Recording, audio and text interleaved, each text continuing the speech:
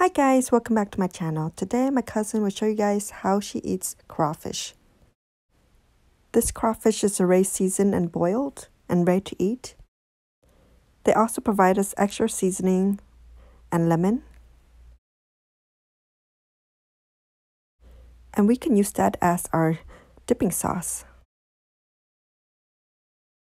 First thing you need to do is pull out the head, like so, and pull out the tail, and then peel out the shell.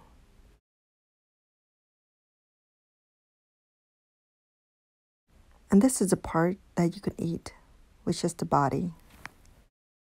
And some part of the head is also edible.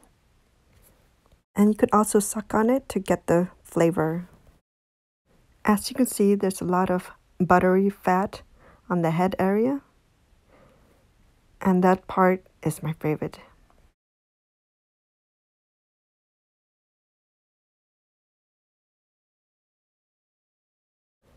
And also don't forget to remove the entrail.